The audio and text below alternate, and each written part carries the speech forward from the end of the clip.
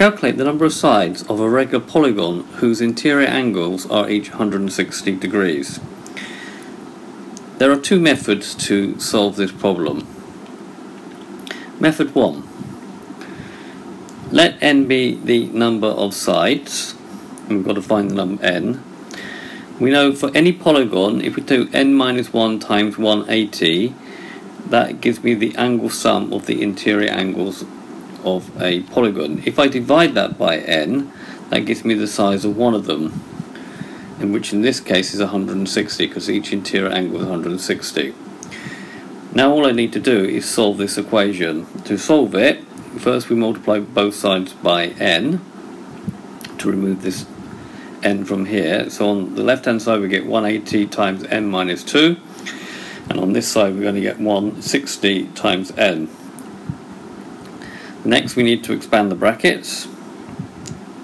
So expanding the brackets, 180 times n gives me 180n, 180 times minus 2 gives me minus 360. That's still equal to 160n. Notice we keep my equal signs in a straight line.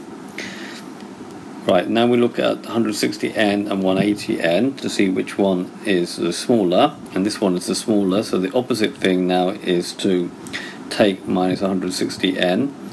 So 180 take away 160n will give me 20n, and we've still got minus 360. And then 160n take away 160n gives me nothing on this side.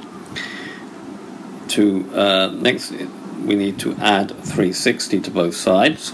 So this side we're just going to get 20n, and this side we're going to get 0 plus 360, which is 360.